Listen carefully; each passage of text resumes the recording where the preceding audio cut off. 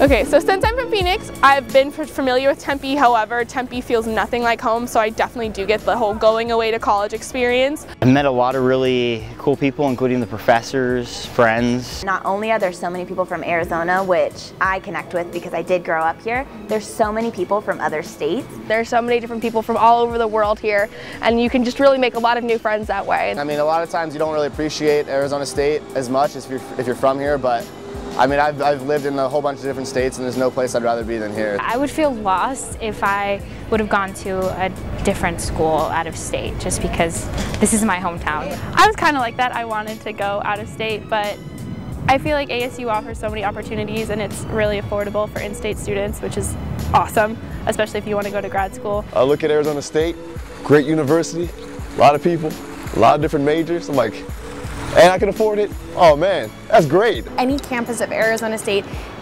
just provides that opportunity for students to really expand themselves, even if they're from the Valley. I feel like we need more in-state pride. We gotta show them what Arizona people are all about, that we're smart, we can do our thing. AZ pride, all day.